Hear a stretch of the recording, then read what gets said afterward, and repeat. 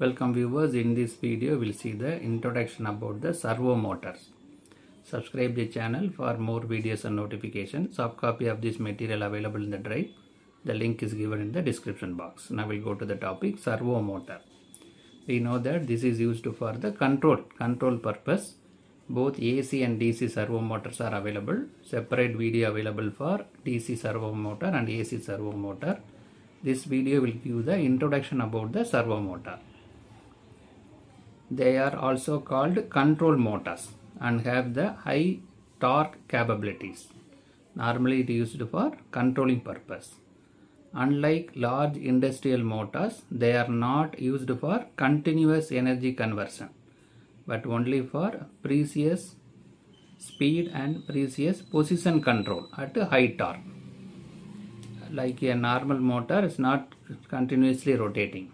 It is used for speed and position control with a high torque. At the high torque, speed and position control, for that purpose these motors are used.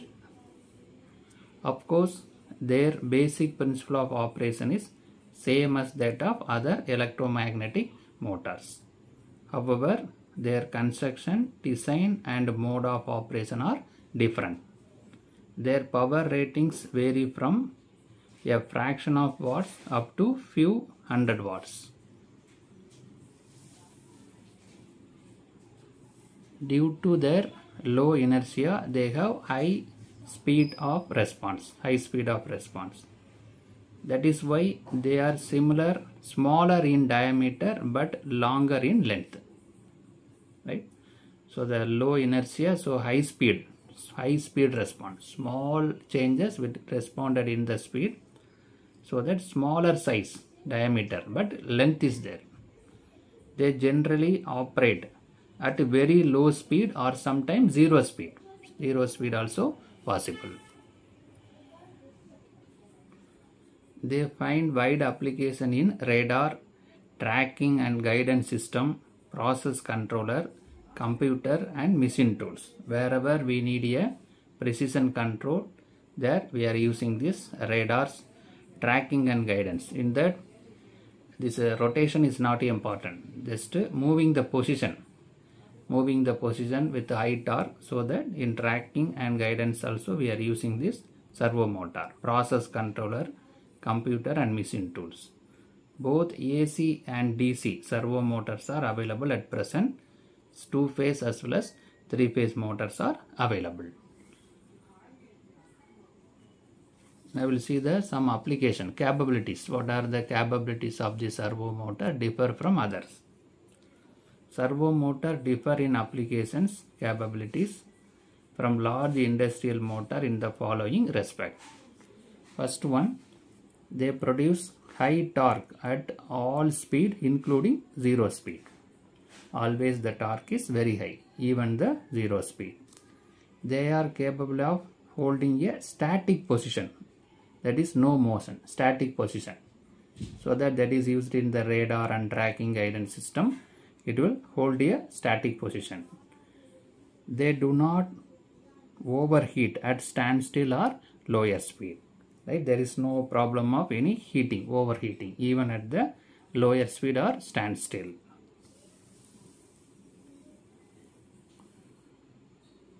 Due to low inertia, they are able to reverse the direction quickly. Low inertia is there, so reversing of the direction is made easy. Quickly they will reverse the direction. They are not accelerate and deaccelerate. They are able to accelerate, deaccelerate quickly. Acceleration, deceleration can be done quickly.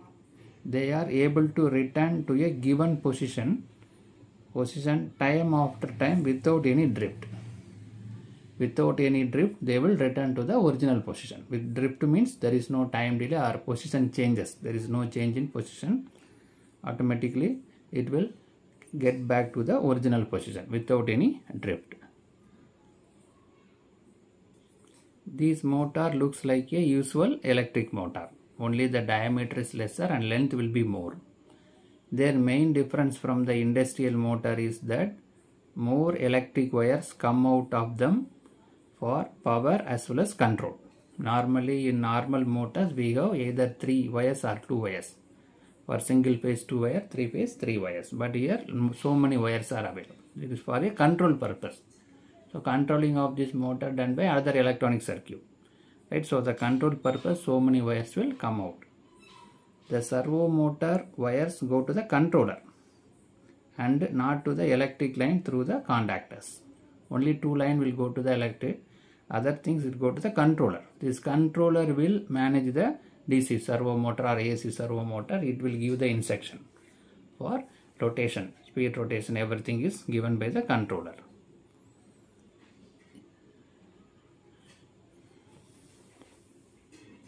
Usually a tachometer is mechanically connected to the motor shaft, tachometer, and sometime blower or fan may also be attached for the motor cooling at the lower speed. Right? Tachometer we can connect with the shaft. For cooling purpose, blower or fan is connected at the to cool the motor at the lower speed. So in this video we discuss the servo motor. What is mean by servo motor, how it is differ, what is the main application of the servo motor, and what are the capabilities for large industrial motors.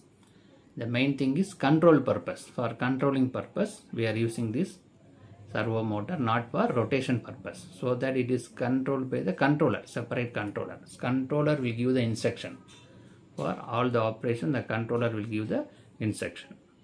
AC and DC servo motor separate video available, link is given in the description box.